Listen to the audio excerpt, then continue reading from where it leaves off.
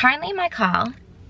I really thought that I would have more polka dots around my face, but you can barely see it after treatment. You can only probably see these 2 dots on my nose, like, very clearly. But other than that, I look normal. I'm currently bending down and squatting, but this is day 2 of my skin post TCA cross treatment. I feel like it just looks like freckles for me right now. My acne scars are a lot more prominent. It's very dark on day 2, which is a good sign. So it's gonna eventually scab off. So I've used this very gentle cleanser from Ampona. It's packed with probiotics, just to cleanse my face. After that, I only have 2 steps left. I have the moisturizer and the SPF. So this is the La Roche-Posay Sister Blast. It repairs your skin. It's perfect for dryness. I'm only just gonna apply this much, see how it goes.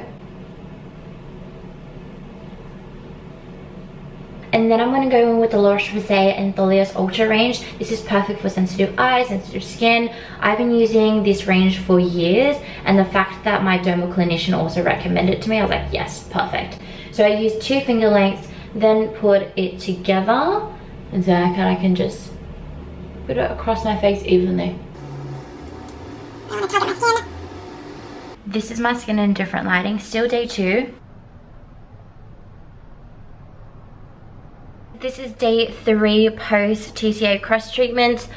I am breaking out on my lower cheek here. This is like my last day of my periods. Hi guys, it is day 4 post TCA cross treatment. This is my skin. I can see it's scabbing. You can really see that it's red. It looks like an actual scab.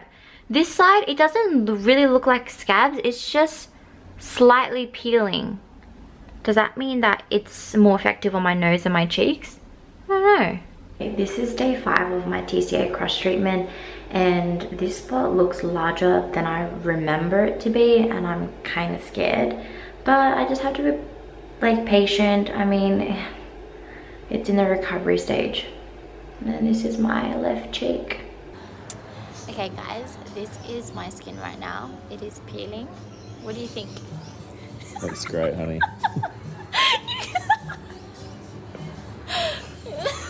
Got me, honey. Okay, all the scabs are gone. Are there any major differences? No, unfortunately, I don't see any major differences with my acne scars. I'm actually doing this voice memo 3 TCA cross sessions later, and after 2 months and a half, unfortunately, I don't think TCA cross works for me. I think I'm going to move on to CO2 laser, maybe microneedling RF. I don't know. But thank you for following my journey, and I'm so sorry for this delay update. If you want to see real-time updates, please follow me on Instagram. You'll see more of me there. Big kisses. Bye, guys.